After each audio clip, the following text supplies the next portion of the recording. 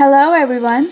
As we know that, transcription is a service of writing down speech into text. There are two types of transcription of speech into text, verbatim and non-verbatim, where verbatim is all about how it is said and non-verbatim is about what has been said.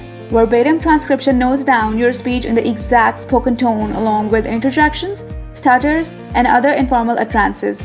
She just asked me to leave is an example of it.